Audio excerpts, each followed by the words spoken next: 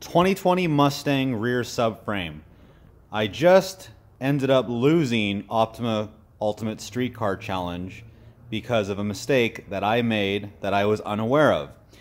This is the subframe bushing that holds it onto the car. You can see that hole right there. That is where the bolt goes through.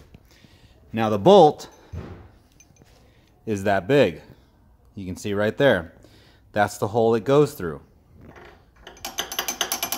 Notice that? Notice how much play there is. It's the same thing for all the holes.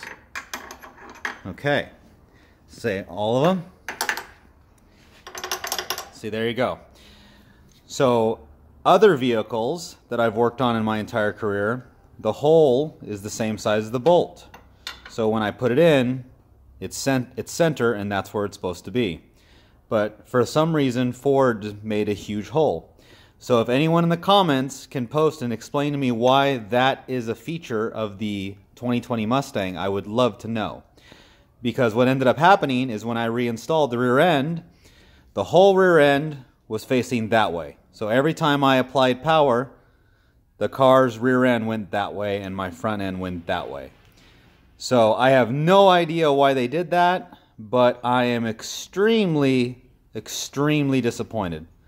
So that's all.